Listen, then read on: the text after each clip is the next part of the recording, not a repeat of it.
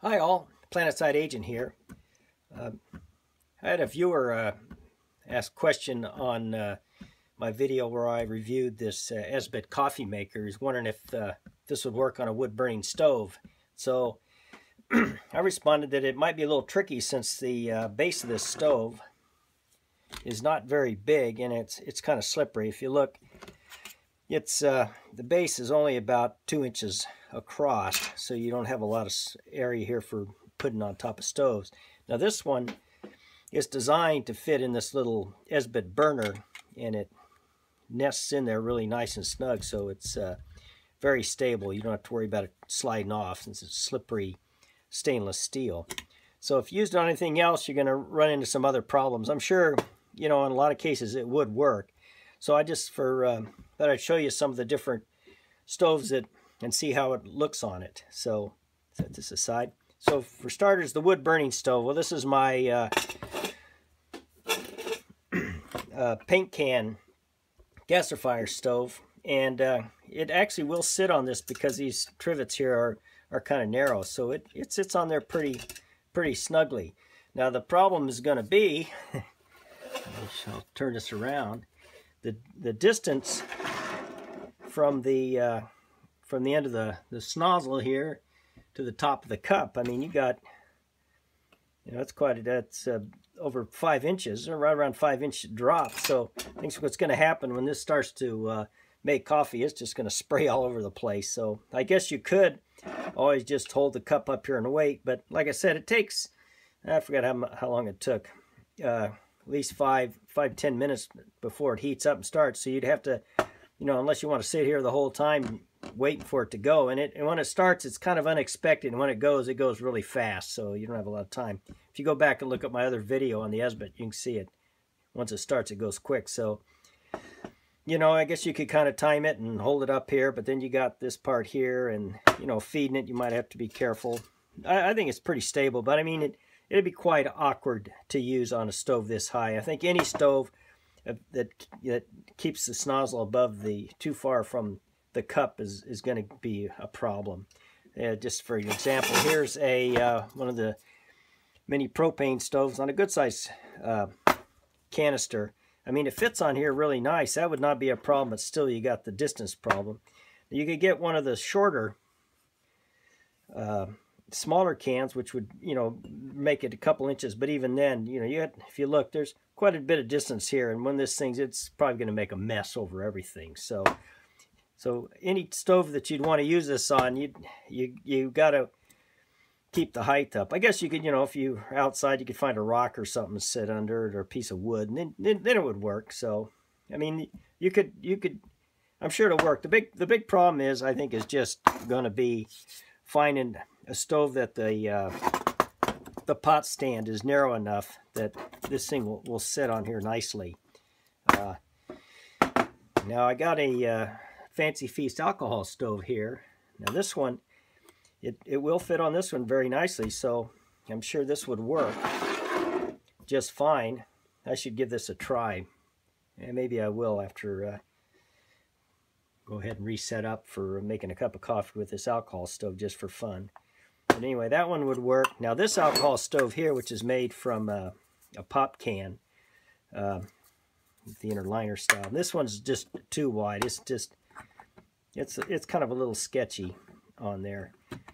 I think the other thing too, the efficiency, like the alcohol stove, as you can see, as you put this on here, the flame's going to come out and around, so you're only going to be getting heat up here. So it's not going to be as efficient as, say, with the Esbit, where the flame is just hitting right in the center of this and spreading out. So it's probably going to use less fuel and make your coffee a lot quicker if you use this particular stove. Now this one, since it's got a little narrow burner, would probably work just fine. Probably comparable to the Esbit burner. But again, you'd have to compensate because of the height of your cup to the top of your cup to the bottom of the nozzle here. Okay, and like this one, like I said, it's a little shaky on here. I don't think I'd want to risk it losing your coffee, making a mess. Okay, now here's a penny can stove, alcohol stove, with hardware cloth oops, excuse me, getting this too close to the camera, with the hardware cloth pot stand, and in this case I put a couple of nails on here so that it makes it narrow. Now this would work too, and this would probably work pretty good too, because on this particular one the flame pattern's a little bit narrower, so this would probably work. So anyway, so I think, you know, probably you could use just about anything on it. You just have to, like I said, make sure that you worry about the space between there, here, and here. Other than that, it'd probably work. So, once I got this all apart, I think I'll go in and get some coffee and maybe set the see how if it's going to work on the Fancy Feast stove. Okay, I got the coffee maker all loaded with water and coffee, and I've got my little Fancy Feast alcohol stove with an ounce of alcohol in it. So let's fire this up. Oops, hold on.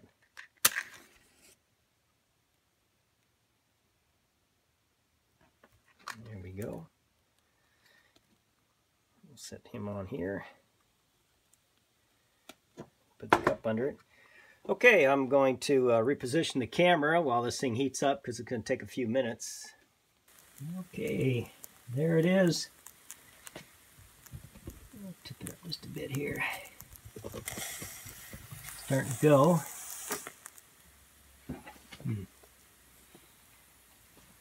You can see the flame pattern on that. It's pretty much just hitting the little bumps out here in the side. So we'll see how long this is going to take. So I'll fire this up again as we get a little bit closer. See some drips coming out here. Uh-oh. Yeah, that doesn't look right. There's no coffee.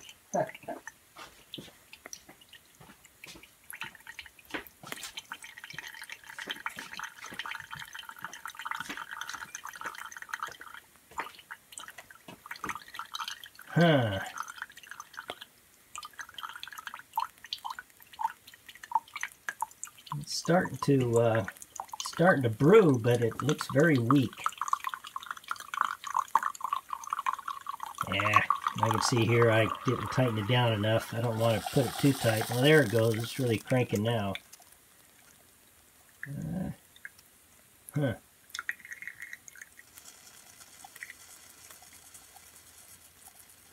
was pretty quick. That was about 3 minutes is all it took to brew that. That's a lot faster than the Esbit. Of course, the alcohol fuel is a lot hotter than the Esbit tablets. So I guess if you want your coffee in a hurry, looks like it'd work. But I'm not sure if it's how strong it is. So anyway, I'm gonna take this off. I can get it off without burning myself. Well, I'll turn this off while I do this. Well, you can see that Fancy Feast. That guy is burning hot.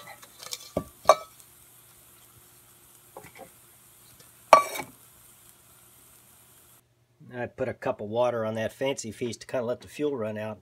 Yeah, this works so quickly that, ouch, still hot, that I probably could have got by with a lot less, half an ounce of fuel. Probably would have been more than enough to brew a cup of coffee. So I tried the coffee, and it doesn't taste as good as it usually does. It's kind of weak. I don't think this really brewed correctly because of the heat distribution, heating on the sides instead of coming from the bottom. I don't know if that, it appears to me make a difference. I think it's maybe that's part of the engineering design, which I don't understand. So anyway, it'll obviously work on different stoves, and like I said, you just have to put the make sure the cup's close enough to the nozzle that it doesn't spray all over the place. Yeah, I was gonna say, when this thing first started working, I saw water coming out, but no real coffee, so I'm not sure what the deal on that is. So anyway, but I think if you just use it as designed, it would, it's probably the way to go.